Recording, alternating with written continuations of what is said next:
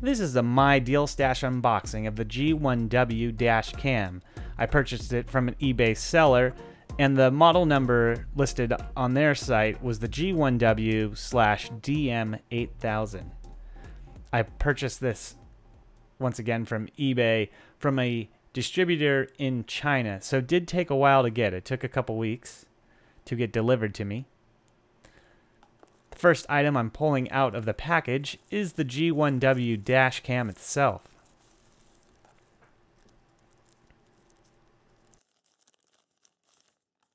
The one thing you will notice is this silver head on the front of the camera. The only downside of that is it's a total standout when it's in your car. So if you're planning on keeping this in your car at all times, which a lot of people do, you might want to like paint that black or think about getting the black model.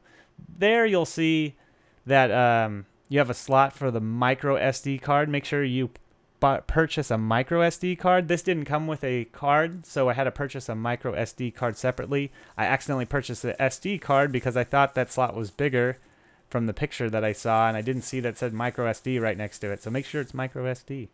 This right here is the in-car holder. It's a suction cup mount.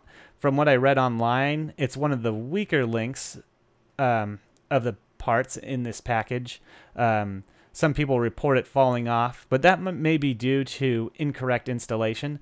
I was able to install the dash cam with that mount, and it seemed to work fine. The only problem I ran into was that the device did fall off when it was just sitting in the car out in the sun.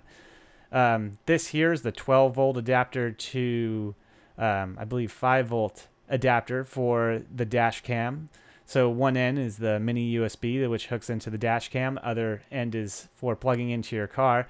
And you use that to either charge the device and or just run the device while in your car.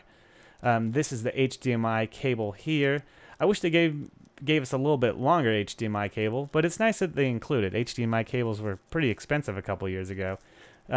This right here is the mini USB to USB. You use this to plug in your dash cam directly to your computer in order to copy your files off your dash cam or to charge your device directly from your computer. This here is the manual. It comes in Chinese, English, and Russian. These cameras are pretty popular in Russia. If you try going to YouTube and type Russian dash cam or Russian traffic accidents or Russian car dash cam, you'll get a lot of hits. They use it for insurance purposes over there.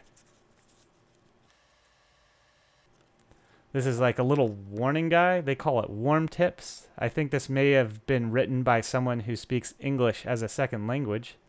So I think they're just giving you some pointers about like what kind of memory cards to use and such. I used a SanDisk 8GB micro SDHC Ultra Class 10 card, and it works pretty well so far. I've used it for about 5 hours now. I bought it from Best Buy for $12.99.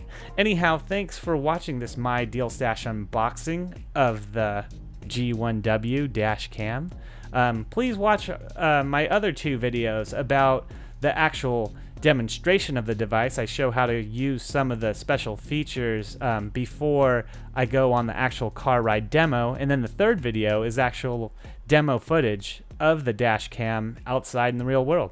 Alright, thanks again for watching, and we hope to see you at some more My Deal Stash videos sometime soon.